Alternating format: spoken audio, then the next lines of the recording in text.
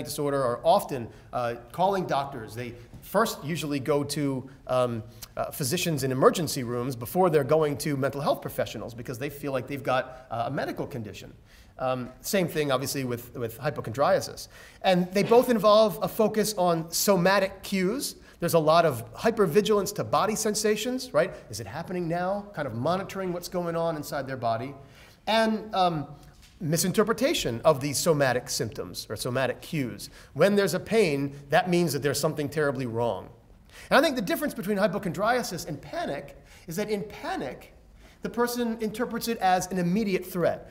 I am dying, I'm having a heart attack, I better go to the emergency room right now or it's all over. In hypochondriasis, the person usually interprets it as some sort of a growing, a nagging, or a prolonged condition. I'm developing cancer. I have this disease that no physician can figure out. And if I don't do anything about it now, then soon it's going to get me and I'm going to be incapacitated.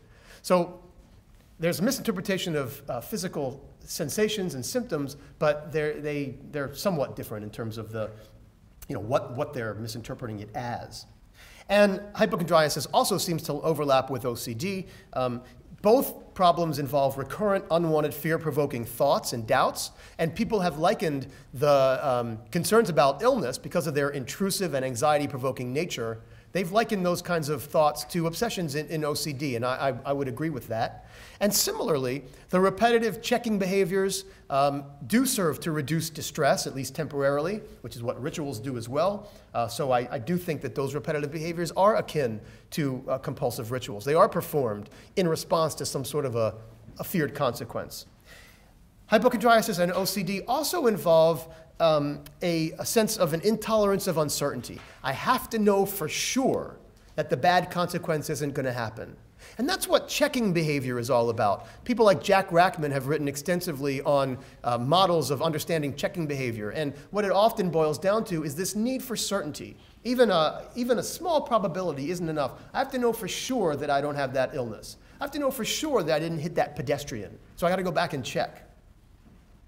And this is some data from a study that I published with Brett Deacon a couple of years ago showing an elevated elevated score on the intolerance of uncertainty scale in people who have OCD and hypochondriasis relative to people who have panic disorder.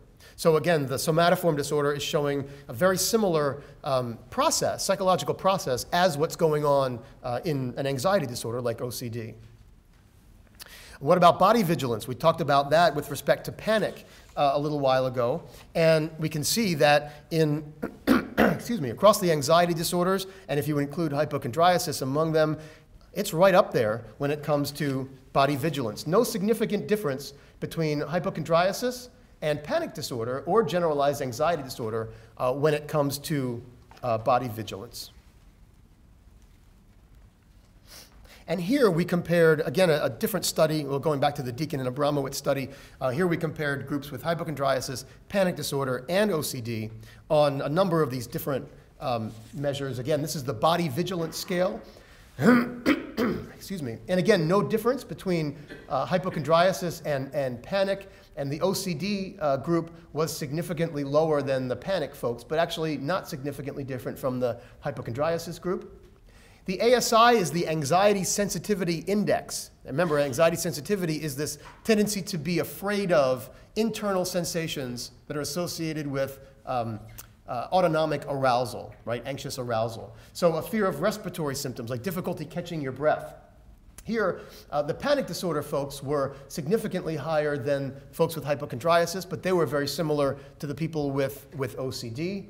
And then here, this is focusing on fears of cardiac-related symptoms. When I notice my heart's beating rapidly, right? When my heart rate has sped up. And it's the people with hypochondriasis that actually have the highest score relative to even panic disorder. And we know that among the anxiety disorders, panic disorder is something that's very strongly associated with fears of cardiovascular symptoms.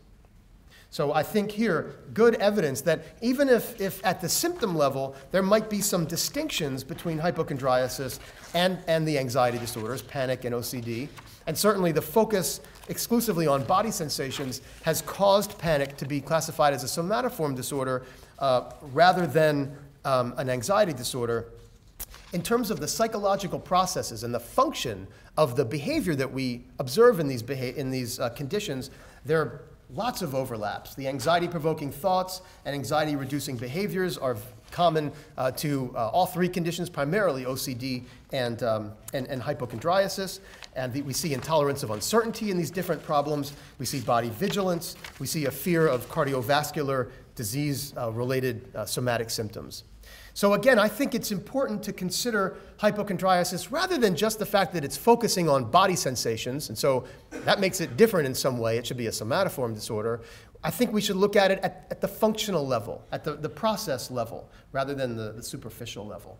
So is hypochondriasis an anxiety disorder? I think that the research absolutely supports the fact that it is. However, in the new DSM, we're not going to see, it looks as of now, we're not going to see hypochondriasis being moved into the anxiety disorders. And that's because what we are going to see, probably, is a new somatoform disorder that is going to merge somatization disorder, undifferentiated somatoform disorder, pain disorders, and hypochondriasis. And at this point, it's proposed to be called Complex Somatic Symptom Disorder. Try to say that 10 times fast in Swedish.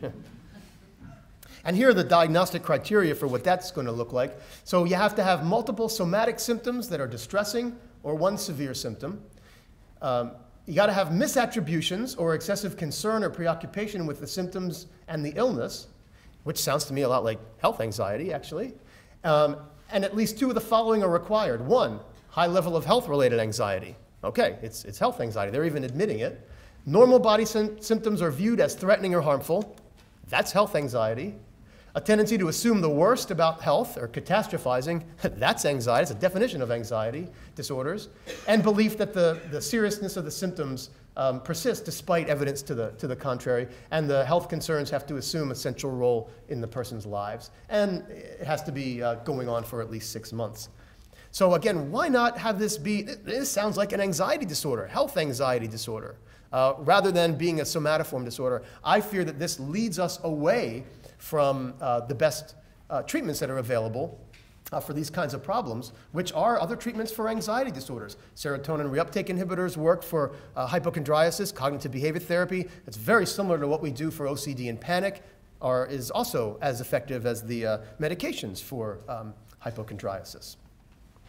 So to kind of sum up, maybe we've come a long way from Linnaeus, as you mentioned in your introduction, but I still think we actually have a little ways to go. Some of the research that I've presented and the other research that's out there supports some of the changes that are proposed here for the DSM-V with respect to anxiety disorders. I think some of the proposed changes are not supported by that research.